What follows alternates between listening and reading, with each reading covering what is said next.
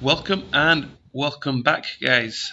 So this is another tutorial looking at user interface, particularly loading screens, loading wheels. So there is really two types of loading wheels that you see everywhere. The famous circular loading wheel. These the more common one that you see when you try and refresh a page with, like, say, Gmail and Twitter. If you are interested in learning that one, check out my other tutorial on that. And in this one, we're going to be looking at the more standard loading wheel, the determinate wheel, as Google refer to it. This one. So here's what our final product should look like. So this one only completes once, but it's just the kind of smooth action in which it does that, where it starts with speed and then slowly fills up and feels quite nice and dynamic. So we're going to be doing this in Adobe After Effects. So let's create a new composition, and in your composition, set it up so we are a HD screen, which is 1920 by 1080, but we want to be landscape. So our width is going to be 1080 and our height will be 1920. The whole thing will be about, let's say, 6 seconds. 6 seconds. Alright, so that's my screen. I'm going to drop a white backdrop on. Solid. Set that to white. Cool. Alright then. So we are going to be using the ellipse tool, which is in here, and we want to create a circle. So we're going to create a circle. And if you hold shift while you do so, the circle should come out perfect. So let's just set this up so we can see it, and I'm going to add a stroke to it. About 20 should do. Let me reposition this so it's more or less centrally. That'll do for now.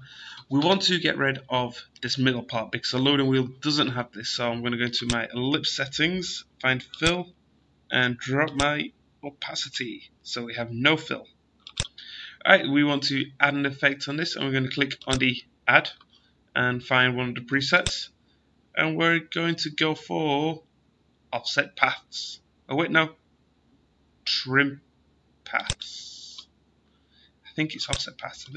No, it's trim paths. Awesome. So we only need the end and the offset.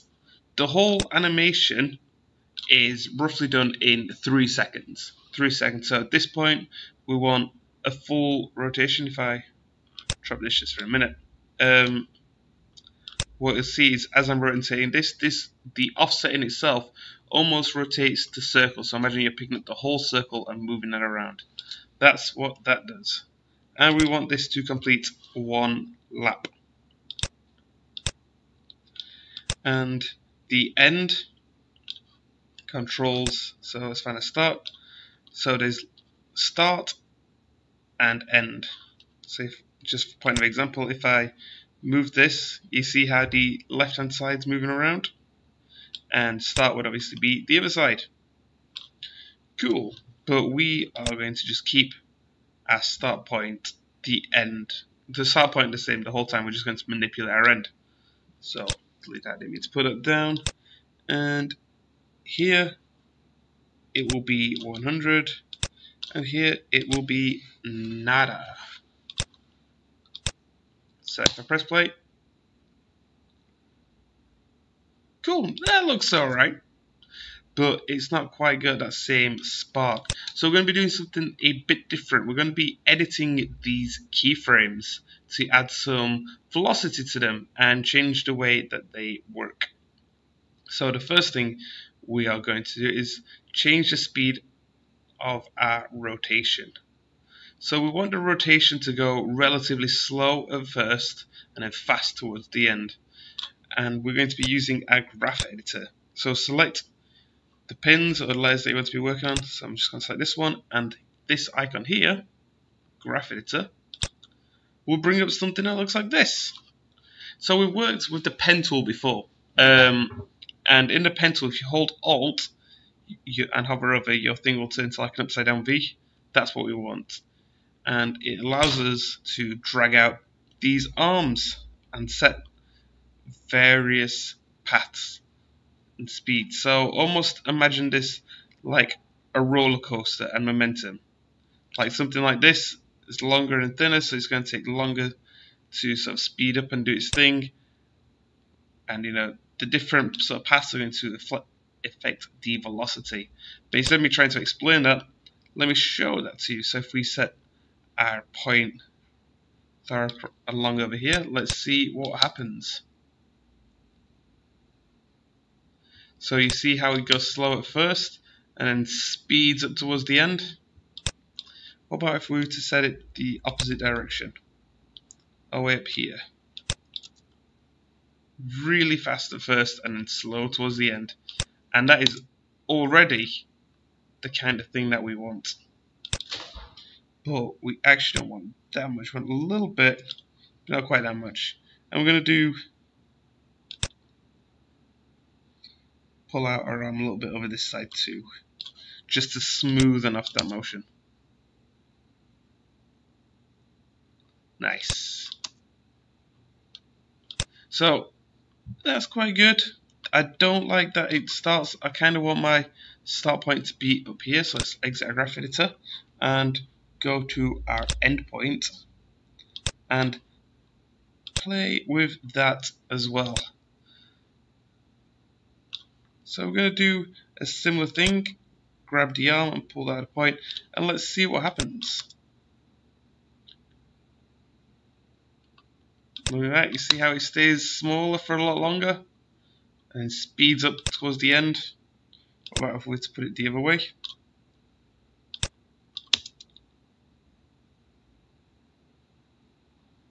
It's quite good too.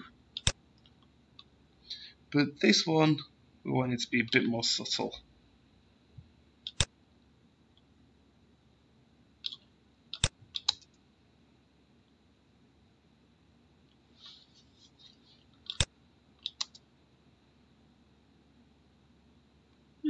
Nice. Tweak this until you're happy with.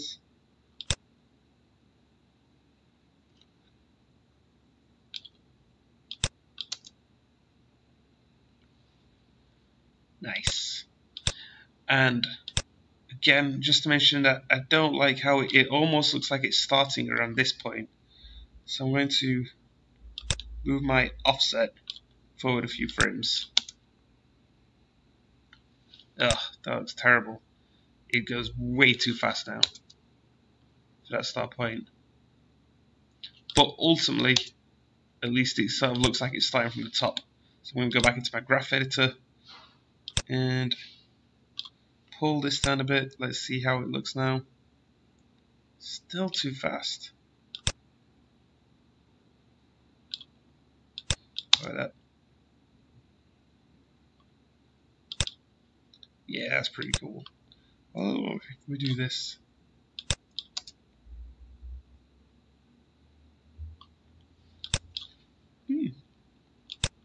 Is that better than this?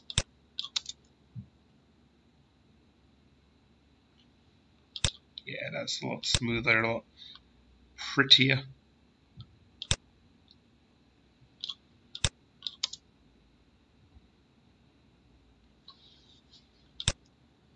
That's good.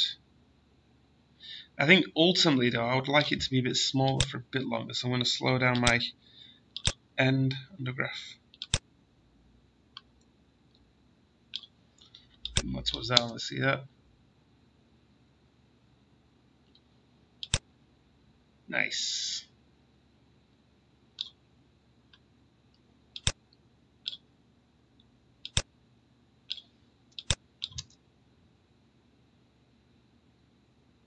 Cool. And I am happy with that. It looks like it starts from the top.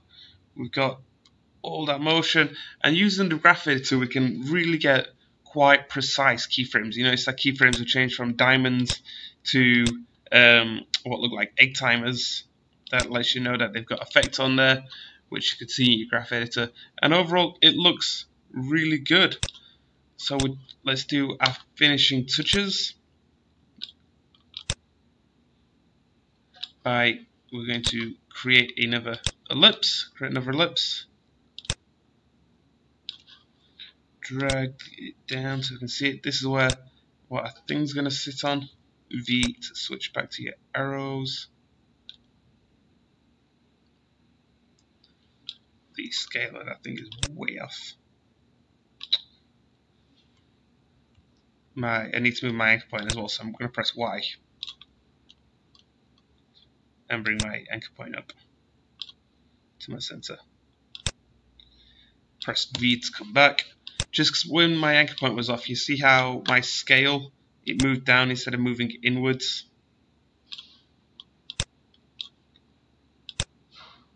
Find a point where it sits perfectly in the middle.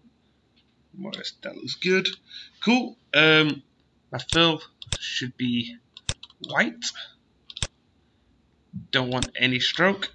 And the way we're going to make this stand out is what Google do anyway, is they use a drop shadow.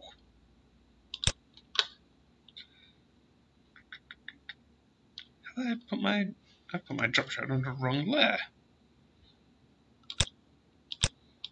Right, let's try this again. Right click, layer styles, drop shadow. Cool, we can tweak this. The past angle wants to go straight down, so 90. We don't want this really thick sharp shadow. What we want is something with a bit more distance, a bit more size and spread to make it look softer. Make sure that opacity is around 40%, and deselect it so we can get a nice view.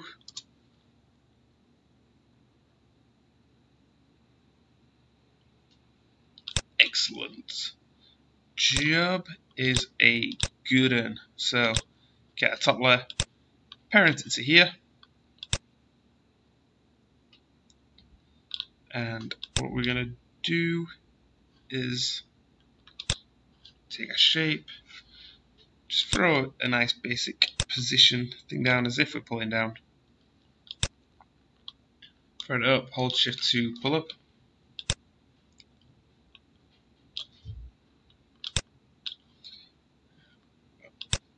Like in the other tutorial, gonna overshoot a bit so it comes back up.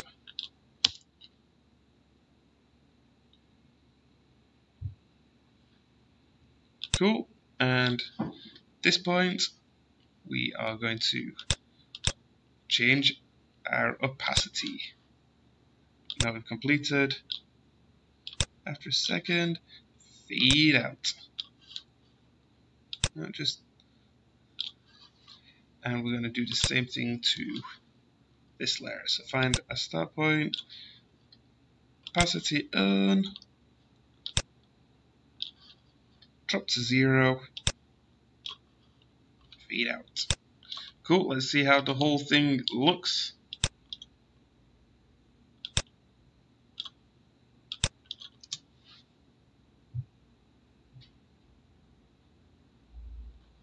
Nice, pretty good, pretty happy with that.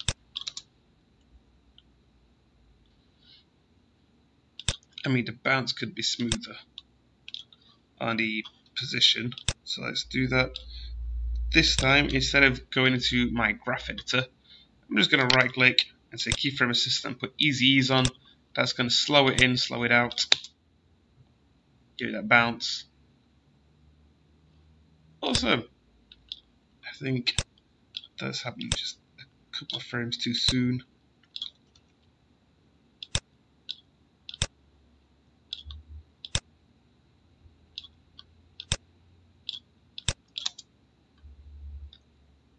Nice. Excellent. So I hope you enjoyed that and you can utilize it in whatever awesome app making experiences you're going for. Thanks for watching, guys, and hope to see you soon.